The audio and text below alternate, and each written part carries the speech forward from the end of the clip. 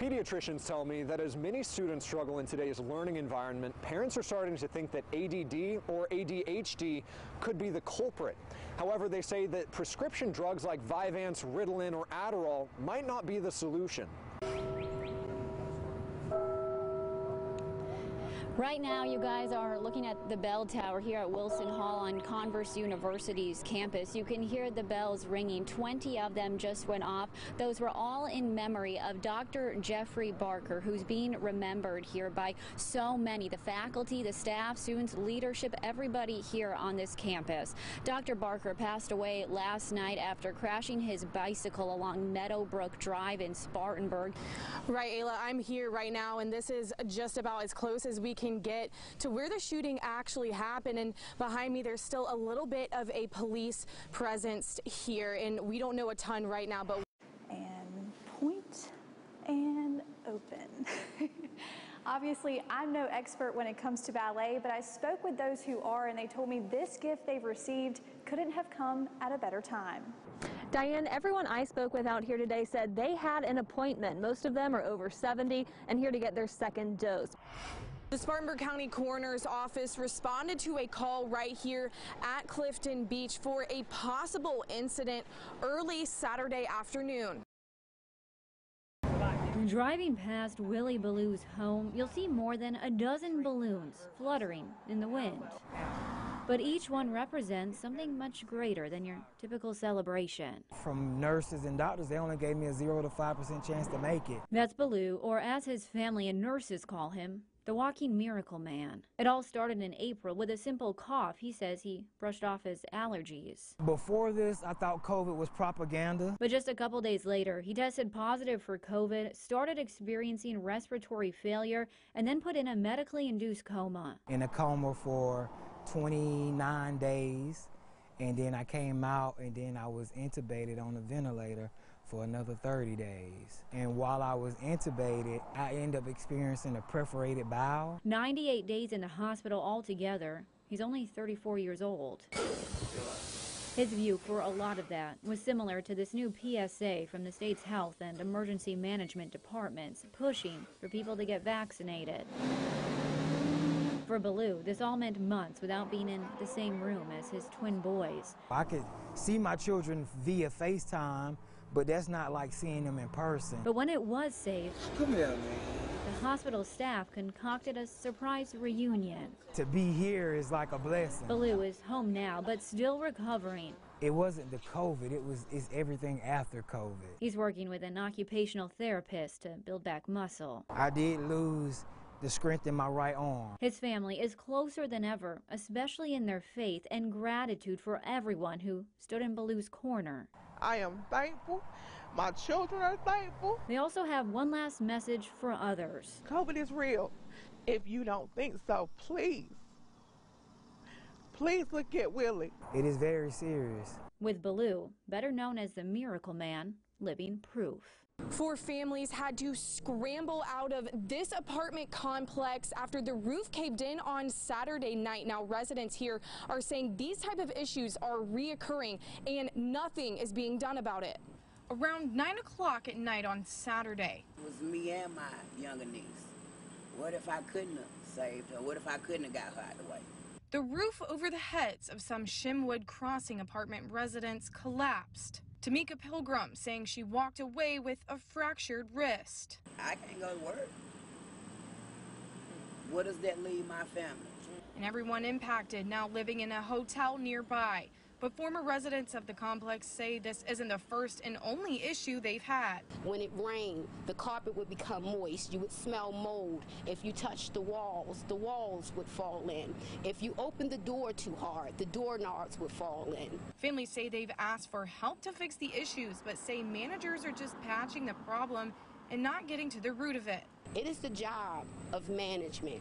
It is the job of the people who own this complex to make sure that it is safe and inhabitable for the people that live in it. In response, the property manager of the complex sent this statement saying, quote, "As with all issues, our goal is to work earnestly to resolve them and to do so as quickly as possible. Some things/items may take just a little more time, but rest assured that we are giving them the attention they need." We don't want to be there. We want to be at home. Okay.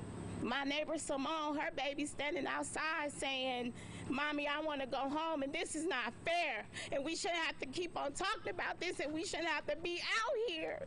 Residents say management told them the apartments will be ready again on Monday. In Greenville, Sophia Radeball, 7 News.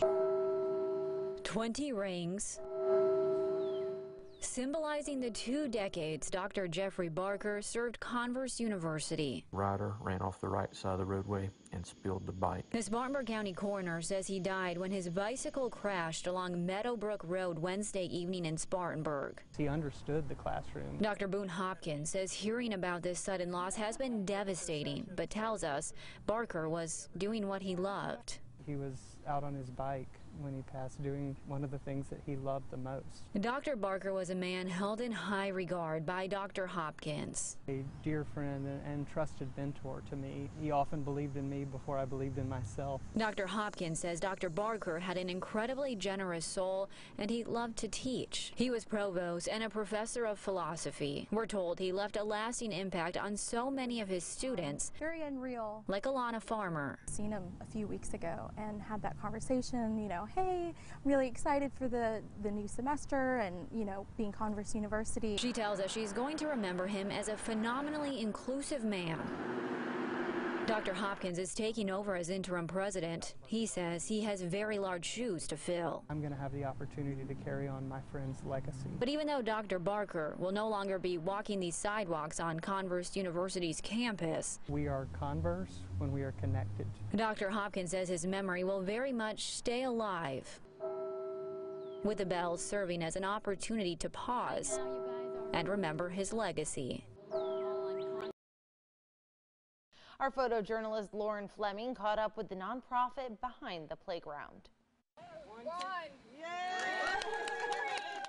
We're celebrating today. The whole town of Gaffney, South Carolina now has an inclusive playground.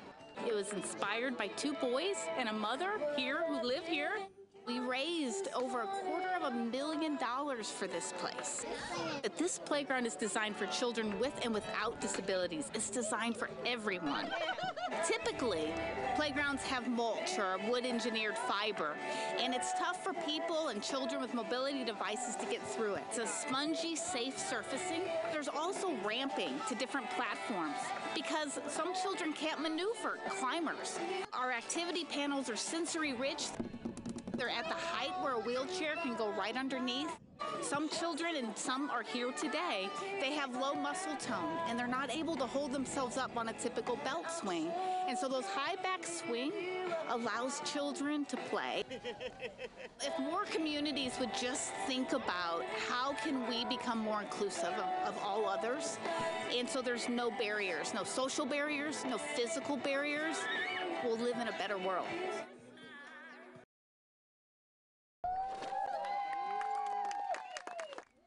A historic day in the Little Africa community of Spartanburg as a new sign was unveiled earlier today. The old sign had been vandalized several times, and those in the community raised money for the new one. The community was founded in the 1880s by former enslaved people so the African American community could build its own economy. Those living there say they are proud to carry on this history. Last year, our sign was vandalized, and now, in true Little Africa form, we have a much larger, bigger, better sign that we are very proud of. A community day was held following the unveiling with bounce houses, a DJ, and plenty of food.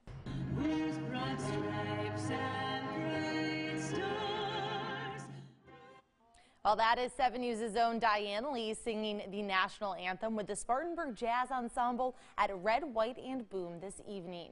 The celebration featured the presentation of colors and military branch recognition.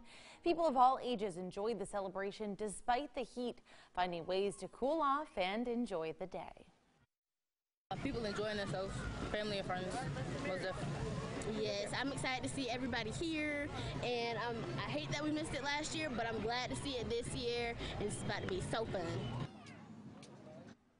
Free flags and beads were also handed out at the event. Look, live pictures now we've just gotten of the scene. The shooting has happened at the Limestone Courts. That's on North Limestone Street. No word yet on the condition of the people who have been shot or what may have led to the shooting. But as you can see, our crew is there on the scene getting updates. We'll have them here and on WSPA.com. Back in Spartanburg County and Broome at home, a lot of Hawaiian themes early on in the season in the stands. I'll tell you, folks are decked out. This turned out to be a tight ball game. Jameer Dewberry, a 15-yard run in the third quarter for the home team, trying to make Hawaiian night a big celebration. Later on, it's Dewberry again turning the corner, and that sets up Adonis Burgess for a touchdown, put Broome ahead by 14. And the Centurions hang on for the win. They've won 4 in a row and now 6 out of 7 against Chesney.